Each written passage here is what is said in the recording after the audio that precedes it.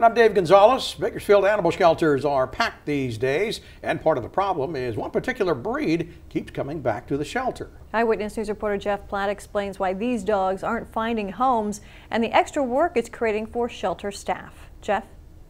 Well, Dave, Rochelle, Huskies are beautiful dogs. Just look at Zuko here. But cute as they may be, finding good homes and enough homes for these dogs just isn't easy. The Bakersfield Animal Care Center has a problem. They call it the Husky factor. Huskies of all ages, colors, and sizes are found stray or are surrendered to the shelter. Bakersfield Animal Care Center Director Julie Johnson says the dogs are being brought in faster than they're being adopted out. And many times when we do get them adopted out, we find that they end back up at the shelter because they are running away. The Huskies are running away because that's what they're born to do, but they aren't born to do it here where it gets hot. Even today, when temperatures are mild, they regularly need to cool off in a kiddie pool.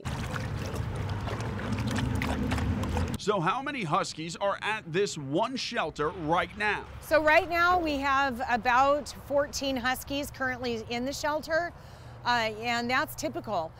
We get more Huskies, every single day. The Husky factor has grown so much, the shelter is now actively trying to adopt the dogs out to places like Washington or Oregon, where the climate is better for the dogs. Even as they send Huskies out, more come in because people in Bakersfield are breeding the dog, not caring that many of them are ending up abandoned. We don't need people breeding these dogs. We have plenty right here in the shelters. Any day at any shelter here in Kern County, you can get a Husky. Johnson says knowing how available Huskies are is the key to ending the overpopulation problem, and she's asking people to adopt, not shop. Now, more to that point of adopt, don't shop, a Husky puppy could run you $500, $600, $700, $800 on the market, but those Huskies that are at the shelter that need a good home only take a $50 adoption fee. Live in studio tonight, Jeff Platt, Eyewitness.